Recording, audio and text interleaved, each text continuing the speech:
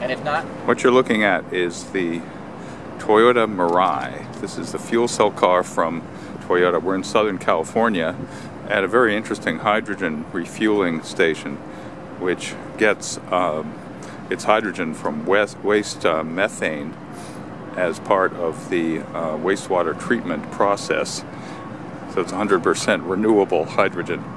But this is the car, and we've just been driving it around Newport Beach, California, and it's you probably see some Prius DNA in this car, and that's not accidental. There are a lot of Prius parts, the motor and the battery system and a lot of the control system. The entire hybrid system really has been adopted from the Prius. And let's take a look at the interior. There's a fair amount of Prius in the interior as well. There you go. This car is about 9 seconds 0 to 60, so it's not a road rocket or anything, but it's fairly fun to drive. And it's pretty quiet. You can hear a little bit of compressor noise, a little bit of the fuel cell, which is directly under the seat, so it's part of what you hear as you drive. But on the whole, it's quiet. It's a lot quieter than a Prius, and even quieter than some electric cars. And range is about 300 miles on a tank of gaseous hydrogen.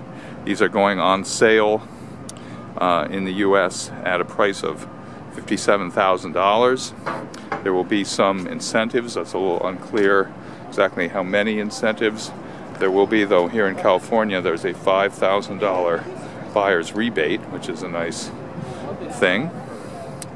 And the main challenge will be getting more and more stations like this one here, this hydrogen station. Right now there's about 9 or 10 of these in California and very few anywhere else. And the biggest challenge will be getting more hydrogen available. One of the things that Toyota announced in debuting the Mirai is that they will be installing 12 stations in the Northeast in 2016, and that will be a start because there isn't really much of an infrastructure there right now. So this is the Toyota Mirai. It is really the first mass production intent fuel cell car on the road, so it's exciting to see and exciting to drive. Jim Motavalli reporting from Newport.